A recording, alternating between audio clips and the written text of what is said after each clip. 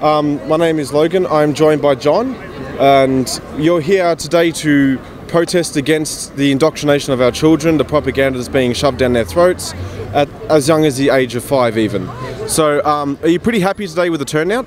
Yes, Logan, I really am. I'm part of the group which we call CAUSE, C-A-U-S-E, which is Coalition Against Unsafe Schools Education.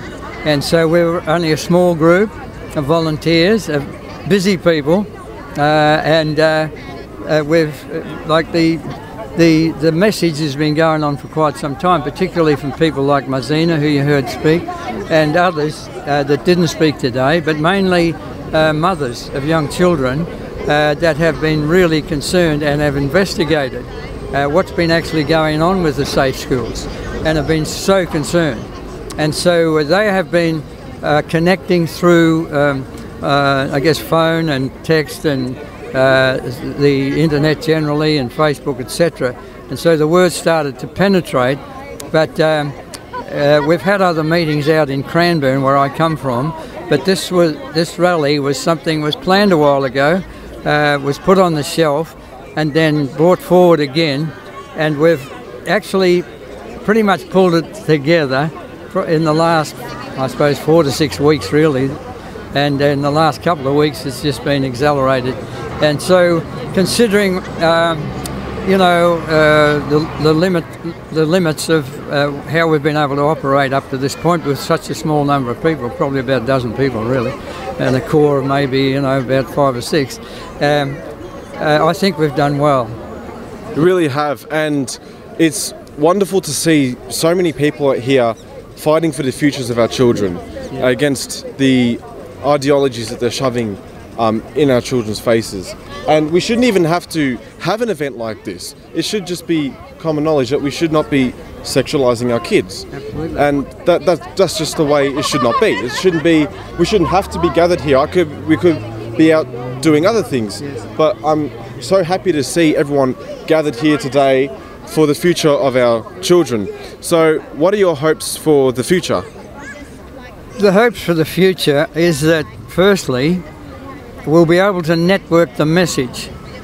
Because, Logan, what we find as we talk to people, even parents with children at school, primary and secondary, are not aware of what Safe School is all about. It's held in the shadows in a sense, and it's presented as anti-bullying, and that's what people think. And most people got kids, if you've got kids at school or kids anywhere, when you get that word, anti-bullying, you would be favourable, wouldn't it? Yeah. But it's only when people have investigated, and people like Mazina, and there was particularly a couple of ladies that have been great workers at this, but weren't able to speak today. But they did investigations. They went in. They went to their school principals and leadership. Quite often, got very little hearing whatsoever. Thank you for your support. What do you hope to do in the future when it comes to the safe schools? Well, the safe schools is affecting, it ultimately will affect everybody, not just the children in school and their parents, but the whole concept of indoctrinating our children in the schools inappropriately, and indoctrinating them on, well, what is really Marxist theology. It's designed to break the family. And so there's a lot more behind it, Logan, than just on the surface. So it's a complete agenda, like they've got this all planned out. And it's an agenda. Now, as a concerned citizen, as a father and grandfather, all of that, and as a minister in the gospel, because I'm ministering in the church and outreach, I do a lot of outreach work, and I'm dealing with a lot of broken people that come from a broken society, and our society is sick enough now without actually indoctrinating our kids with toxic theologies that are totally dangerous. If it continues, the mental health issues are going to be absolutely endemic, because it brings confusion on young minds. When those young minds are confused, they become angry, and they don't know which way is up. So the whole thing is seriously dangerous. As a senior, I'm 81 years of age. I was born in 1937. I'm telling you, I've worked hard here today, up and down this street. But the passion in me to preserve my own family, to preserve families, to preserve the future of our children, and to preserve the nation. We're at war, Logan. Not with bombs. They don't have to do that. The enemy can come in and destroy us from within. And that's what's happening. And that's what's happening with this program. It's white-anting. It's destroying the fibre, the character, the minds of our young people. Because how I see this whole thing is, it's turning into a bit like George Orwell's 1984, and where they're now trying to control people mentally, and they're trying to get to our kids who are not developed yet. They haven't got the moral compass in their mind yet. They have not got any direction of where they're going.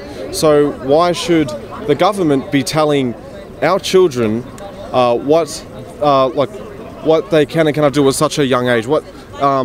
Indoctrinating them, sexualizing our children, turning them into objects. Absolutely. It's indoctrination. Look, a few days from now, I'll be in these streets marching in the Anzac Day March. Okay? The military service I had was national service. I didn't serve overseas, I didn't serve in combat. But I march in that march on Anzac Day because I honour those that did. When I came, I was only a child in the Second World War. But in the late 50s, when we had national service, every young man was called in to serve their nation in the military. Yeah. And so when I march down the street on next Wednesday, I feel grateful. I feel proud that I'm an Australian. But Aussie guys, some of them 15, 16 years of age, they volunteered, put their age up to get in to protect our country, mate. I'm serious about this, I can tell you. I'm really serious about this, and I'll fight it to the last breath.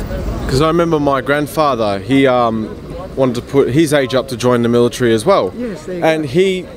I look up to him, he's my role model. Because he's raised me since I was 10 months old. Yes. And Is that right? Wow. yeah, exactly. And he's always been my hero. Yes. And now it's sad to see that everything that they fought for, everything that the past generations have tried to build up, these idiots are destroying. Yes. They're trying to tear it down, and we cannot let them tear it down. No, they don't, as I say, they don't need bombs and guns. They just white ant the fibre and the character of the people and indoctrinate the children from childhood, from small children.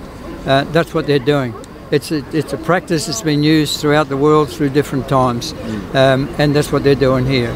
It's a Marxist, communist type of strategy.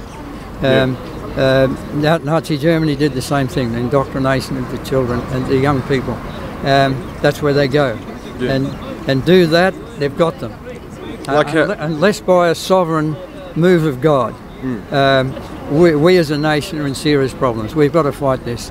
We've got to call the people. Like today was good, but we could do with about 10 times that number here next time we do it. See, schools, I've always viewed schools as a place where people learn skills to use in their future life, not a propaganda machine. And Hitler done the same thing when he made the Hitler Youth Movement. And they are doing just that. They might act like they're rejecting what he done, but they are taking pages out of his book on how to push their agenda, and they're trying to use our kids. And imagine, as a parent, seeing your child basically trust the teachers and the school and the government more than they trust you as a parent. Imagine, it's disheartening to see that. It's a pretty sad dynamic, seriously sad. But I tell you what, I'm really encouraged talking to you, Logan, to see a young man with an understanding, revelation of truth, and the courage to speak it out. Obviously, you're a media man, and building a career in that field, probably with your small group at the moment. But let God take you on a pathway. We need people like you. We need godly people. Well, I'm a Christian, so I'll speak as a Christian. But the thing about it is this, that there's a lot of people that are not Christians, that once they find out what this is all about, they rise up. And that's what we intend to connect with those people, right? And let them know the truth. There's a lot of people think, oh, this is a bunch of Christians, you know, that are all of that. But I'm telling you, there's a multitude out there that are not professing Christians that feel the same way as we do. Exactly. We've got to reach them, Logan. And you and your friends, as associates with this paper that you're doing, or this media that you're doing, go for it, mate. Move forward with it. Become high profile. God will support you. God will encourage you. Go for it, mate. Thank you very much. Give them heaps. I will. Don't worry about that. Well, God bless you. God bless you, John. Yeah, it's been Thank really you. a pleasure to talk to you. Thank you for attending today. You've done wonderful work. I don't know where your bullhorn went. Well, anyways, thank you, ladies and gentlemen, for joining us again for another Unshackled video. We got some awesome coverage of the Safe Schools Rally, where we are rallying against the indoctrination of our children, and we are rallying for the future of our children to make their own choices in life and to have a good future, not a future filled with propaganda. Thank you very much for joining us, and have a wonderful day. This has been an Unshackled Fast. Please like, comment and subscribe. While you're here, grab our free ebook at theunshackledbattlefield.net and visit theunshackled.net for all the latest news and commentary.